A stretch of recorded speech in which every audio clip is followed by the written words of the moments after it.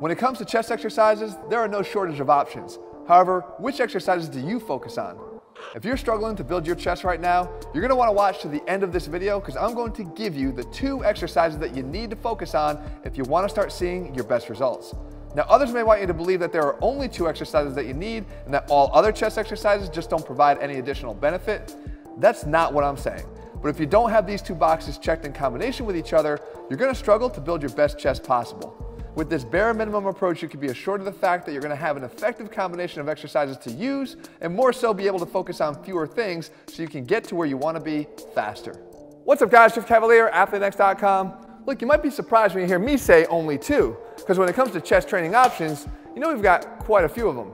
And what further complicates this is that anatomically, we know the chest is a 3-headed muscle. We have the upper or clavicular head, the sternal or middle head, and of course the lower or abdominal head. That might actually force you to make a couple personal choices. But the first thing you're not going to have to choose is whether or not to do a bench press, but rather what version of a bench press.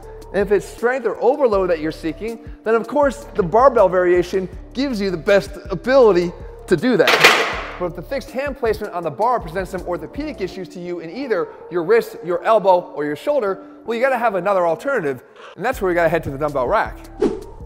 And in truth, I actually prefer the dumbbells for more than just those orthopedic reasons. But yeah, I mean, obviously, if I have 1 dumbbell in each hand, I can slightly tweak the position here into a point where it's very comfortable, even though I have a torn rotator cuff in my right shoulder. On top of that, we know that with the dumbbells, we're going to expose any of that left and right sided weakness. I can hide that more easily in a barbell, and that could just further exacerbate a problem when there's one already there. But there's one other thing we can do here. Again, the independent movement in the hands allows me to do this, and that is to point the inside portion of my hands or my thumbs up as I come up. What does that do? It gives me more adduction of the dumbbells as I get to the top. For those of you out there that are struggling to build your chest, adduction is your best friend. And if you don't know it, you need to start learning. So if I can get my dumbbells to be pointing a little bit up on the inside as I get to the top, my biceps will be able to come closer together and I'll get a better chest contraction. That being said, I do have another choice here. And that is, you have to pick the angle of your bench, regardless of which version you use. Because we talked about that anatomy of the chest. If your lower chest looks saggy and underdeveloped, then you're going to want to take this down to a decline bench, because here we're going to target more of that lower chest line. Of course, if we have a shelfless upper chest, then you're going to want to increase this angle to about 30 degrees. Now, don't make the mistake of continuing to go higher and higher and higher, because all you do is start shifting the focus away from the upper chest and more towards the front delts, probably contributing to more of an imbalance that's already there. If you got decent development of both your upper and lower chest and just want to seek out some more overall size, then of course the flat bench setting is going to be the best for you. Regardless of what choice you make here, you don't really have a choice of including the press in your first of 2 chest exercises. Now, it's important to note, guys, that any pursuit of new muscle mass has to be supported by proper nutrition. If you're looking for a high-quality protein, RX Pro 30G Premium Protein provides 30 grams per serving. That's an industry-leading amount with 28 servings per bag, making it an efficient, cost-effective way for you to get yours. Now back to the video. Speaking of exercise number 2, and building off of the adduction we talked about in the last exercise, we have to train adduction directly, and we do it best with a crossover. Now, if you don't have access to this machine, hold tight, because I have another option for you. But we have to train adduction. This is not an optional exercise if you want your biggest chest. Because we look at the chest orientation and the fibers, they run literally east to west. They're designed and built for this purpose. And we don't have all exercise options that you might think.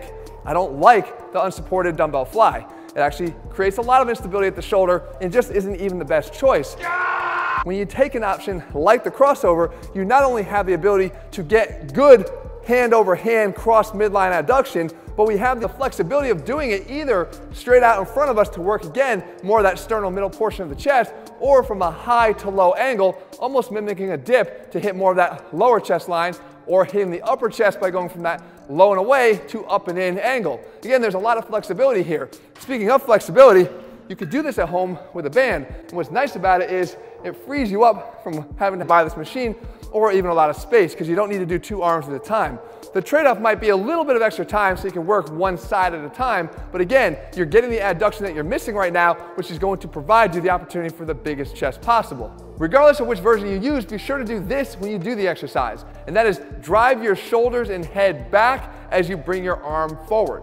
What this does is it places that chest prominently out in front, ensuring that the delts are doing a minimal amount of work and the chest is doing most of the work. Far too often, people chase their hand out in front of their body, or they don't even get their hand across midline. Those are two big mistakes. If you can get the arm across and keep your body moving back at the same time, you're gonna hammer the pecs the way that they should be. And again, it serves as the perfect complement to your press, hopefully leading to more compliments on your pecs.